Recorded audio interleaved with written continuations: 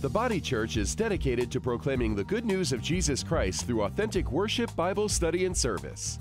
Located in Atlanta, we're called to create a loving and caring community for all people and work together for justice and truth in our world. Recognizing that our spiritual journeys are all different, we strive to help people discover where they fit and pursue their purpose in Christ. If you've been searching for a place where real people with real problems are searching for genuine solutions, the Body Church may very well be the perfect fit. Visit thebodychurchinc.org for service times or call us if you have any questions.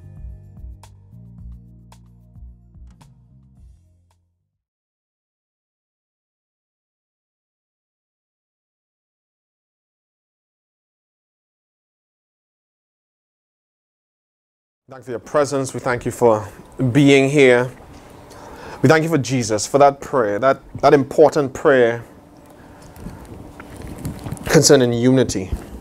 Lord, concerning oneness. Lord, we agree with that prayer. We come in agreement. We agree, God, with all that was said. And Lord, we pray that today, as we go to the next installment of this series, Lord, give us wisdom to understand all that's being said. Give us revelation. Lord, help us to have open minds and hearts, Lord, to hear your voice. Lord, speak to us. Lord, amazing things that we've, Lord, yearned to hear from you. Pray for the spirit of wisdom and revelation and the knowledge of you. We open our hearts to hear your voice. Everyone say this after me. Say, Father, I open my heart as good soil for your word. Whatever I need to hear, I ask for you to speak to me. Let it be clear. Let there be no distractions.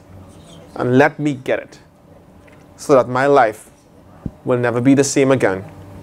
I have the Holy Spirit, and the spirit of understanding, the spirit of intelligence, the spirit of knowledge is inside of me. I have wisdom from God, and I will walk away from this message knowing exactly what you want me to know. In Jesus' name I pray. Amen. All right, praise the Lord. Praise the Lord. Good to see you, Joella, again. Joella was there in Trinidad when we did a session on, what was that? We did coffee shop. No, you didn't come coffee shop. You came to Friday night. I did a session on something. Yeah.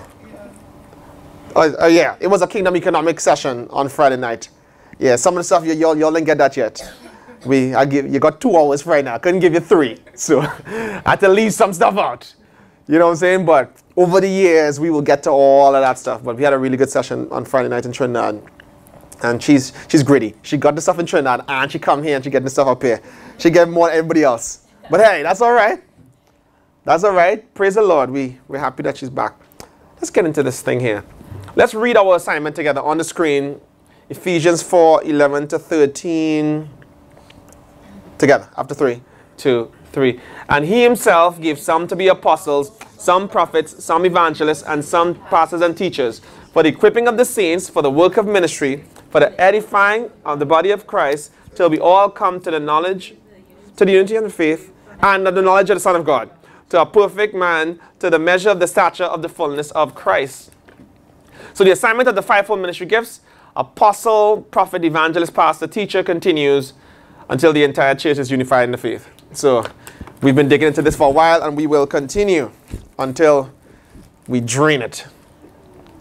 Next, 1 Corinthians 12:12 on the screen. Let's read it together. After 3, 2, 3. The human body has many parts, but the many parts make up one whole body. So it is with the body of Christ. So the church can be compared to a human body. Each part is unique, looks different, and functions in a different capacity. Just like the human body, we have only one head, Jesus. We are only at our best when the entire body works together as a coordinated unit. So John 17:9 to 23. Let's go to John 17. That's the prayer Jesus prayed. That's the theme of this message. And this is the basis upon which we're digging into this entire series. John 17:9 to 23. Now, if you have a lot of energy and you pay attention, this is going to go really quickly. And there's turkey and chicken and all kinds of nice stuff outside. And we're going to get it. All right? So everybody's with me? Yes. Good. So you got to be engaged with me so I could knock this baby out. John 17, 9 to 23. All right, I will read. Unless if you have New King James Version, read with me if you have New King James Version. If you don't, read under your breath. I pray for them. I do not pray for the world, but for those whom you have given me, for they are yours. And all mine are yours, and yours are mine, and I am glorified in them. Now I am no longer in the world, but these are in the world. And I come to you, Holy Father, keep through your name those whom you have given me, that they may be one as we are. While I was with them in the world, I kept them in your name. Those whom you gave me I have kept, and none of them is lost except the son of perdition, that the scripture might be fulfilled. But now I come to you, and these things I speak in the world, that they may have my joy fulfilled in themselves. I have given them your word, and the world has hated them, because they are not of the world, just as I am not of the world. I do not pray that you should take them out of the world, but that you should keep them from the evil one. They are not of the world, just as I am not of the world. Sanctify them by your truth. Your word is truth. And you sent me, as you sent me into the world, I also have sent them into the world. And for their sakes I sanctify myself, that they also may be sanctified by the truth. I do not pray for these alone, but also for those who will believe in me through their word, that they all may be one, as you, Father, I in me, and I in you, that they also may be one in us, that the world may believe that you sent me, and the glory which you gave me, I have given them, that they may be one, just as we are one. Let's go over number 22 again, verse 22. And the glory which you gave me, I have given them, that they may be one, just as we are one. I in them, and you in me, that they may be made perfect in one, and that the world may know that you have sent me, and have loved them as you have loved me. Father, I desire that they also, whom you gave me, may be with me where I am, that they may behold my glory, which you have given me. For you loved me before the foundation of the world. O righteous Father, the world has not known you, but I have known you. And these have known that you sent me, and I have declared to them your name, and will declare it, that the love which you have loved me may be in them, and I in them. So when Jesus knew that the time of his death was imminent, he prayed one of the most important prayers he had ever prayed. He prayed for unity in his body, and contained in that prayer are secrets of divine unity. And that's our series. So here are Jesus' 7 secrets of unity based on John 17, 9 to 23. And what you see underlined, that's what we are done with. And what you see not underlined, that's what we're still working on. And we're going to take our time until we squeeze this thing dry. Anybody been in a series here before and been through an entire series? It could take 9 months. Hey, go give birth at the end of this to your destiny. Jesus' 7 secrets of unity. Let's read it together. From the top, from number 1. Number 1, the name of Christ unites. Number 2, God's word sets us apart. Number 3, our mission unites us. Number 4, we are only one in him. Number 5, God's glory unites us. Number 6, unity testifies of Jesus. Number 7, the love of Christ unites us. On the website, you can get all that we've already done, and we will move on afresh. God's glory makes us one. John 17, 22 to 23. Let's read it on the screen together after 3, 2, 3. And the glory which you gave me, I have given them, that they may be one, just as we are one. I in them, and you in me, that they may be made perfect in one, and that the world may know that you have sent me, and you have loved them as you have loved me. So here is Jesus saying, look, I gave them my glory so they may be one, just like you and I are one. Everybody gets it? And that's what we're going to dig into. So God's glory makes us one. As a result, it's important for God's glory to be evident among us if we are to experience true unity. So what is God's glory? We're going to begin with the Hebrew word, kabod. God's glory is the Hebrew word kabod. Let's read on the screen what the word kabod means after 3, 2, 3. God's substance, essence, heavy presence. So whenever you see God's glory, in this context, you're looking at the heavy presence of God, the substance of God, the essence of God. When God really shows up and you can sense him and you can feel him. That's what we mean by God's glory. The word glory has many meanings, but in terms of this context and in terms of this part of the message, we are dealing with when God shows up and you can feel it. Everybody gets that? So when God shows up in his glory, everyone present feels the weight of it. And it's very easy to know when God's presence is in the room because you will feel it. You're going to know there's more going on here than just a bunch of people singing a song. You're going to feel something different. Everybody understands that? He affects the atmosphere. What is God's glory in the Greek? The word doxa. Let's go ahead and read what that means. On the screen, 2, 3. The unspoken manifestation of God, the divine quality of God, and God's infinite intrinsic worth. So when we talk about God's glory, we're talking about Him manifesting Himself. When somebody manifests, it means that now you can see them. We know God's everywhere. We know God's omnipresent. We know God is a spirit also. So we always know God is here. There is no time when God is not here. But when God manifests Himself, and you can't deny it, when you can sense His quality, when you know God is there, and you can tangibly tell something changed in the atmosphere, you're dealing with God in His glory. Everybody understands that? So we're distinguishing between God the Spirit being everywhere and then God manifesting Himself. You see Him now. You feel Him now. Wow, you can tell He's doing something. Everybody understands that? Good. So an encounter with God's glory, we're going to Acts 2, 1-4 on the screen. We're going to talk about the most popular encounter with God's glory that we all know. The upper room, the book of Acts. We all talk about that. That's how the church started. Everybody understands? So let's read it on the screen together. Acts 2, 1-4, New Living Translation. After 3, 2, 3. On the day of Pentecost, all the believers were meeting together in one place. Suddenly, there was a sound from heaven, like the roaring of a mighty windstorm, and it filled the house where they were sitting. Then what looked like flames or tongues of fire appeared and settled on each of them. So here is God's glory manifesting in the upper room. So on the day of Pentecost, about 120 believers experienced the most well-known release of God's glory in human history. And that initial widespread encounter changed human history forever.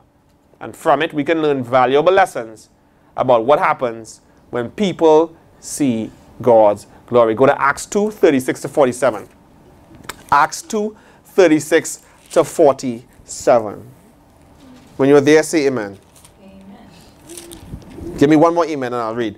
Acts 2, 36-47. Anybody else? All right. Therefore, let all the house of Israel know assuredly that God has made this Jesus, whom you crucified, both Lord and Christ. Now when they heard this, they were cut to the heart, and said to Peter and the rest of the apostles, men and brethren, what shall we do? Then Peter said to him, repent, and let every one of you be baptized in the name of Jesus Christ for the remission of sins, and you shall receive the gift of the Holy Spirit.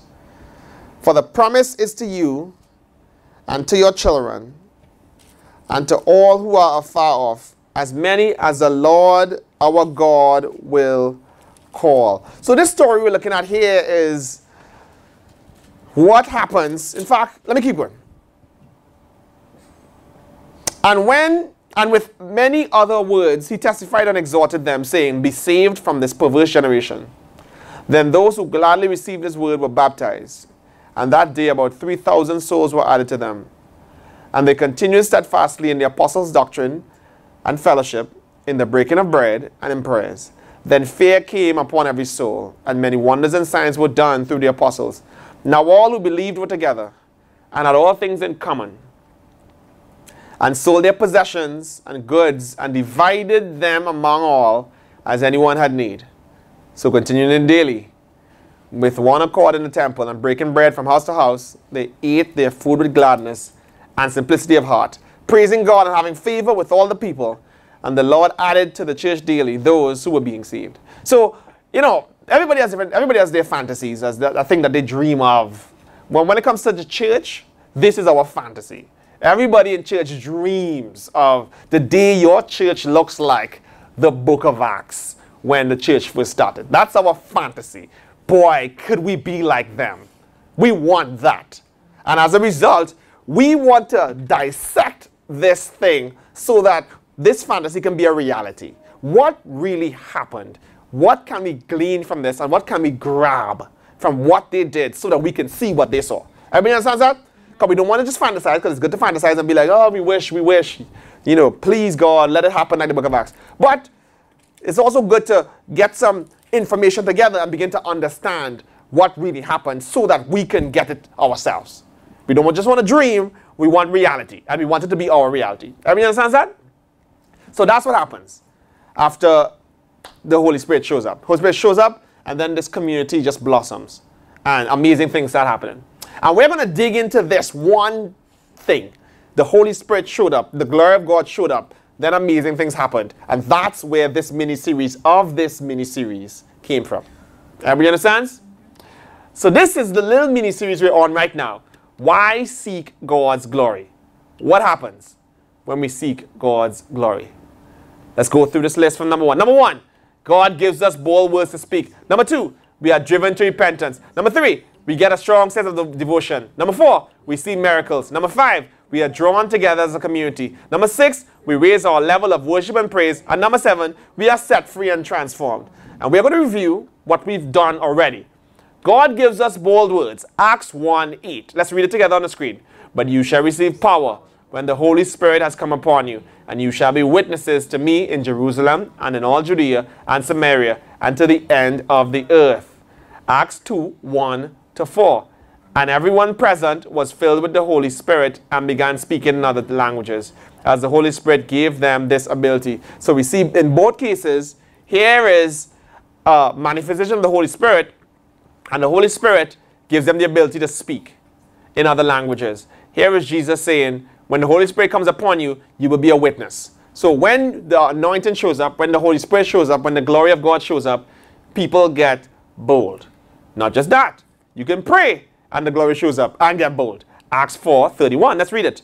And when they had prayed, the place where they were assembled together was shaken, and they were all filled with the Holy Spirit. And they spoke the word of God with boldness. When the Lord shows up in his glory, you get bold about Jesus. Anytime you're shy about Jesus, you need an encounter with God. You need to run into him. Because when you run into him, face to face, and you get a feel of the presence of the Lord, and you get to see the Lord moving, you get really bold. You get really Christian. You get real serious and intense because you just encountered God.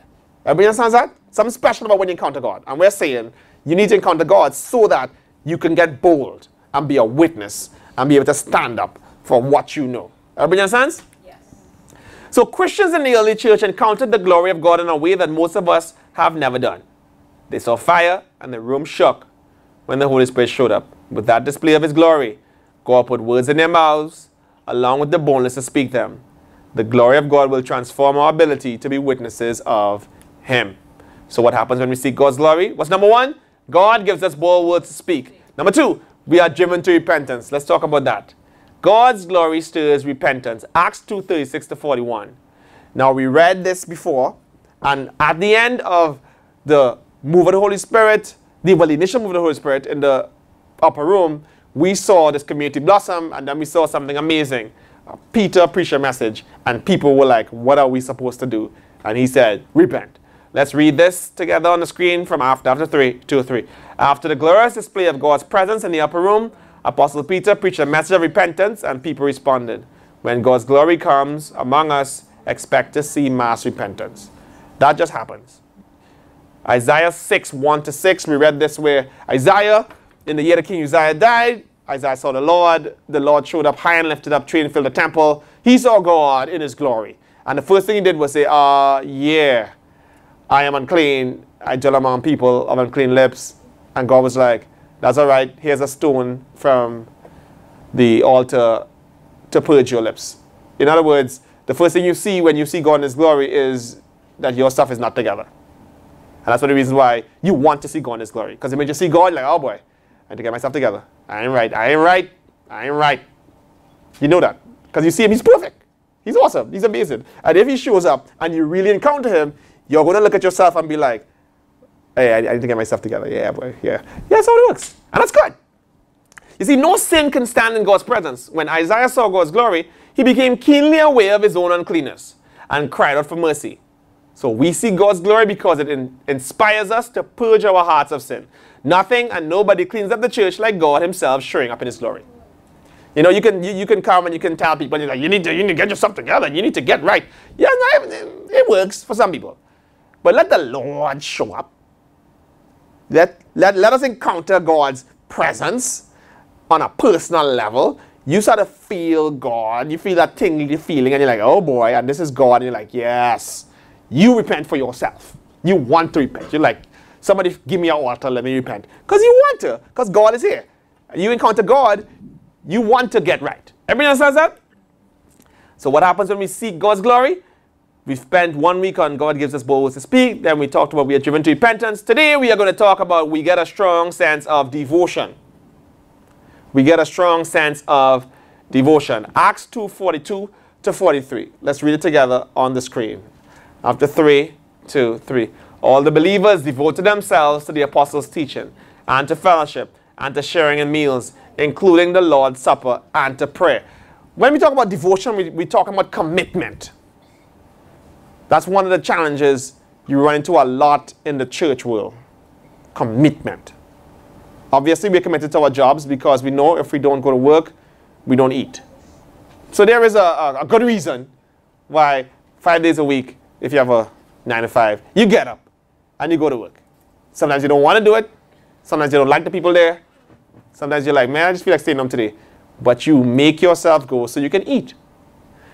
And that's where people get commitment. People need to be inspired to commit to something, to anything.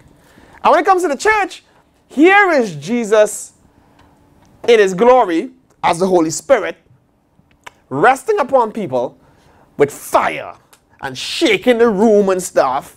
And people are talking in other tongues and all of these things. And then Peter stands up and preaches like the most amazing message. And then he's like, repent, repent. And 3,000 people get born again. And then all of a sudden we get commitment. You see God. You see amazing things. You start seeing fire. You start getting a room shaking. You start hearing messages that come from heaven. And miracles and all kind of stuff happening, you start thinking, I probably should go to church Sunday morning. I probably should go to church. I just might go. I might just go ahead and read old scripture. I just might. Because I just saw what I just saw, and that left an impact on me. I just might pray. Because something happens when you see God in his glory. When God shows up, you start wanting to do godly things. You just start wanting to be real. You start wanting to be consistent. It just happens. You see, anybody who has truly encountered God and God has transformed their lives, you don't have to convince them to be devoted to anything that has to do with God. It's easy. It's easy. It's not even human effort. It's almost like he affects your humanity to the point where what you thought was hard to do becomes really easy. There's a scripture that talks about, and we will get to that later, how in the early church there was an awe that came upon them all. Like, and one translation calls that the fear of the Lord, where here's the Holy Spirit shows up and there's something rests on everybody. And then everybody just has that feeling of, man, we got to be serious here. God is here. I can feel God. All of a sudden, everybody was kind of playing around. And we see it today. We see it 6 months from now. Hey, how you doing? Good. You know, just doing what I do. You're like, really? But then the Holy Spirit shows up. And next thing you know, everybody's there. You ever seen those? Oh, yeah. I don't know if many of us get into that stuff. But when there's revivals and TBN, and well, TBN doesn't really do it as much. There was this channel. What's that other channel? The Word Network, I think it was. Or God TV. I think it was God TV. Carried a revival on screen. Live and direct. Like they were on the ground. There was some revival in Florida somewhere. They were in church every day. Somebody say every day. Not every week. They were all the time. People just there. And you're asking yourself, huh? That's impossible. How do you get people to come to church? Man, let some stuff start happening. Some miracles are taking place and Holy Spirit starts showing up and you start feeling things and limbs growing out and God starts showing up in the middle of the room and you start hearing like sounds from heaven and that kind of stuff. You start wanting to go to church. And then you start going back into all the old revivals and you're like, it's the same story. You go and you read about Toronto, you read about LA, you read about Pensacola, and you're like, you read about when they had it in Azusa Street, well, that was LA, I think it was. And then you read about when these revivals took place in Europe and stuff like that. They were in church like all the time. And you're like, how is that possible? There's a sense of devotion that comes when the Lord shows up. Because all of a sudden you start thinking, what's more important than being in God's presence when His presence is that amazing? Like when we're not accustomed to being that amazing, it's easy to be like, it doesn't matter. I mean, when I'm there, when I'm not there, I don't feel anything different. I don't see anything different. It doesn't really register anything. But let it be special. Let God really manifest Himself and you encounter Him on the level that moves you. And next thing you know, it's not going to be hard. Because you begin to value that. You begin to yearn that for that presence. And I think when people realize, there's a scripture that says, in the presence of the Lord is fullness of joy. At His right hand there are pleasures forevermore. One of the things I believe will happen is when you really get that level of closeness to the Lord and you begin to see how pleasurable it is and begin to experience that sense of joy and that sense of fulfillment that comes from the presence of the Lord on that level, then it'll make sense that it'll be easy to commit. Because you begin to really experience it. Because people can talk about him, tell you, well, listen, man, I'm telling you, man, he's just so good. And if you get to know God, it's just going to be amazing. And you're like, yeah, that's true. Yeah, sounds good to me. Yeah, amen. But, man, you run into the Holy Spirit and the Holy Spirit moves you. The Lord starts doing things in your life and you start feeling Him. You start knowing this is really God. It becomes really easy. And here we have a church that just experienced the upper room experience, that just saw God come in His glory with fire, shaking the room with power. And guess what happens? Let's read it together on the screen after 2 or 3. All the believers devoted themselves to the apostles' teaching and to fellowship and to sharing in meals, including the Lord's Supper and to prayer. So before they got to this part, the Holy Spirit came. And when the Holy Spirit came, by the inspiration of the Holy Spirit, Apostle Peter stood up and preached a message of his life. 3,000 people joined them. And then this is what happened. Obviously, because we fantasize about being like the book of Acts, we just jump straight to what we want. This is what we want. Everybody knows that. But to get here, we got to go back to verse 1. We got to go back to the beginning. How did this thing start? It started with the move of the Holy Ghost. After the move of the Holy Ghost, then we progress to get to this. And we're saying we want that move of the Holy Ghost that can trigger something like this. We don't just want to artificially create this. We can't. In our own strength, by the power of agreement, by the power of mental fortitude, we will do this. We will be devoted. We're like, nah, that don't work. It never works. We're like, Lord, we want you to supernaturally come up in this place and encounter us so that people will finally understand the level of commitment that you don't just require, but that you desire. You want to be close and you want us to be consistent. Everybody understands that? So after experiencing the dramatic display of God's glory, Christians in the early church were devoted to the teaching of their apostles, fellowship with each other, eating together, and prayer. It was no wonder that the power of God was evident among them. Yeah. Everybody understands that?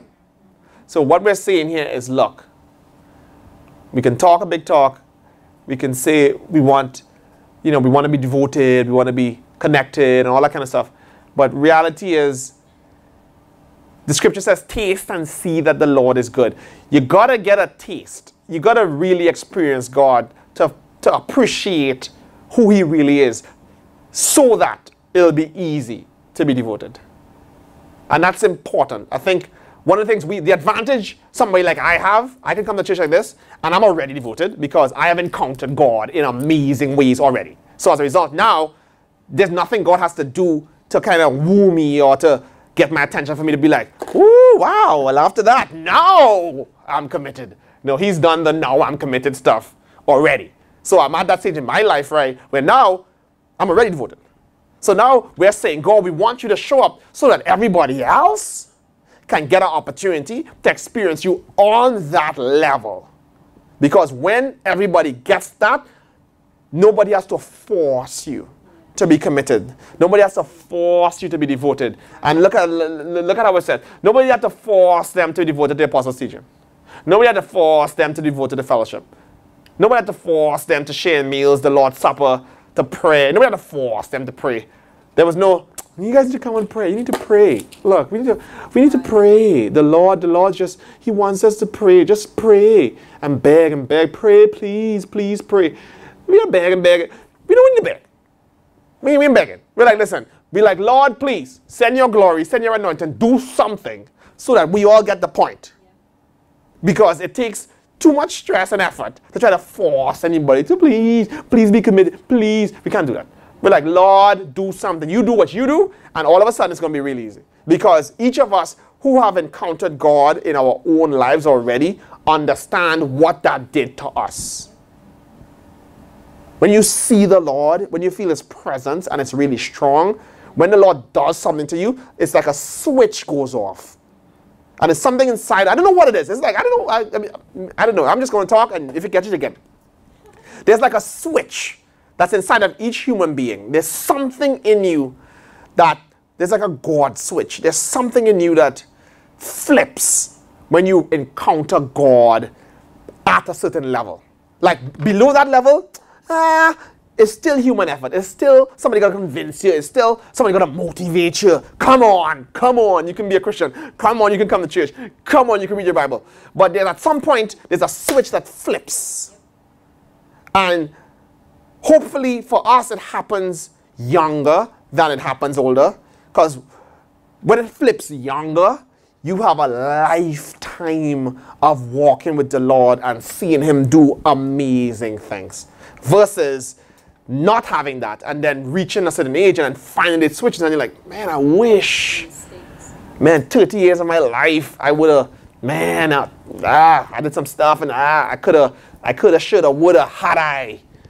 And our thing now is, look, here is the Lord saying, I am using the scriptures to reach out to each person's heart and say, listen, you want to encounter me. And the one thing God is, the scripture says, draw nigh unto me and I will draw nigh unto you. What does that mean? It means I'm not just going to draw nigh unto you. It's not just going to happen. It has to be we choose to draw nigh to Him. And yes, on an individual basis, we have to choose that, which is true. But also on a corporate basis, we have to choose that also. We are going to draw nigh to Him. We are going to reach out. We're going to stretch our necks out and stretch our hearts out and our hands out and say, God, we're going to make an effort to reach out to you so that you can reach out to us. Everybody understands that? And the reason why we're doing this through teaching is because first we need to educate you as to what we're talking about so you understand. Then we're going to say, good, now let's do it. But there's no sense we just saying let's do it and you don't get it. Yeah. Anybody's been, whether it's in a church or in worship or whatever, and somebody says, let's just reach out to the glory of God. The glory of God is here. And you don't understand what they're saying. So as a result, you're like, well, that's cool, man. The glory of God is here, amen. Yeah, just keep singing. All right, good. Whenever they finish, I'll just be, so I can go do what I need to do because I left the stove on and I got, the glory of God. You're like, yeah, whatever, glory, and you go home. But let that happen to you once, where you finally see God. Let the Lord show up, feel something. Let the Lord speak to you on a level where it scares you. Let the Holy Spirit show up. I remember one time I was praying in the car. Somebody called.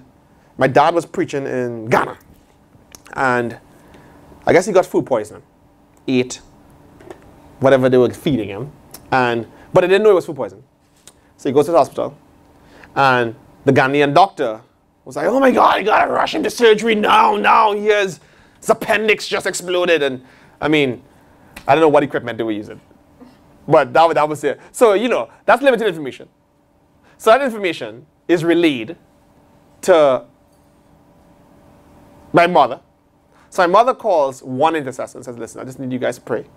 Because she doesn't know what's going on. Well, no, she's there. So she's there. So she's hearing the doctor too. So she calls the intercessor. And the intercessor, in good faith, decides to call other intercessors who in good faith decide to call my aunt, who in good faith decides to call my brother, who in good faith calls me. And next thing you know, everybody knows he's about to get rushed into surgery. And the only information we have is something, his appendix exploded. And and so listen, I think we were talking, Angel and I, were we married yet? We weren't married. Listen, somebody called and say something like that. I said, what? I couldn't even think.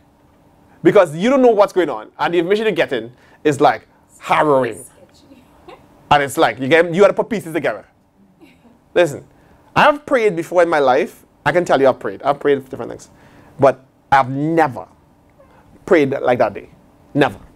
Like never. When I tell you, I've still not prayed like that. I mean, all the times I prayed in my life added up together, cannot compare to the prayer I prayed that day. Yeah. Never, never. Because there's never been anything to trigger a prayer like that. And, you know, and the reason why I knew it was the Lord directing me, because initially I could not pray. I couldn't pray. I could barely talk. I couldn't do anything. I was just like, and you get sketchy information. And you can't talk to mommy, you can't talk to daddy, and they're in Ghana. Not that anything's wrong with Ghana, but they're in Ghana. I mean, like, Lord, and mommy's like, ain't nobody gonna do no surgery in no Ghana. They're like, I don't care. When we get to London, we'll figure it out, but ain't nobody gonna do no surgery in Ghana. Whatever it is. Emergency is emergency. Nobody in Ghana gonna do no surgery here. Get me out of this country.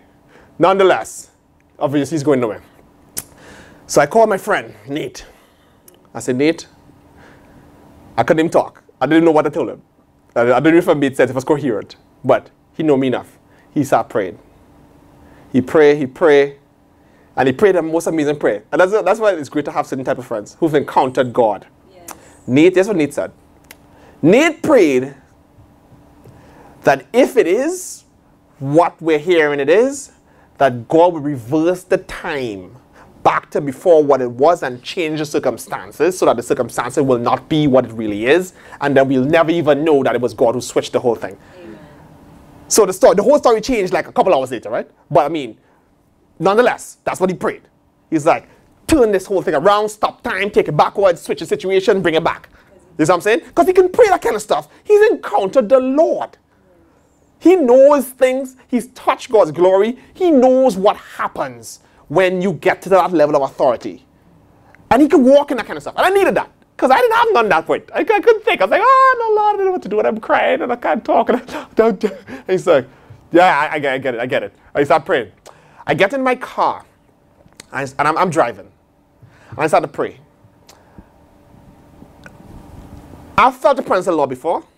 But I didn't even know how I was driving. Because the entire car was cloudy. And the Lord was in that place. And I was just praying. I got so much energy. I prayed in tongues. I prophesied. It was just me alone in my car, driving. I don't even know if I could see where I'm going. Everything is misty. The entire car is misty. All the glass is fogged up. Everything, you can't see what's going on. And I know I'm driving. And I'm praying. And then there was a moment where something switched. Now, I've heard people talk about that. I mean, I prayed until I got the release, and it just sounds so deep. And you're like, right. You just pray until you felt like stopping, you know? But there was that moment when I'm praying, I just felt like, choop, it's done. I just stopped, and I just started driving. And I got the call. Look, oh, it was food poisoning. Oh, really? Now, I knew what Nate prayed. I was like, yeah, it was food poisoning. Right. Amen. He just had some eggs, and it was fine. I was like, praise the Lord. Assignment complete. Amen. And because of that encounter, I can tell you something that I learned that day.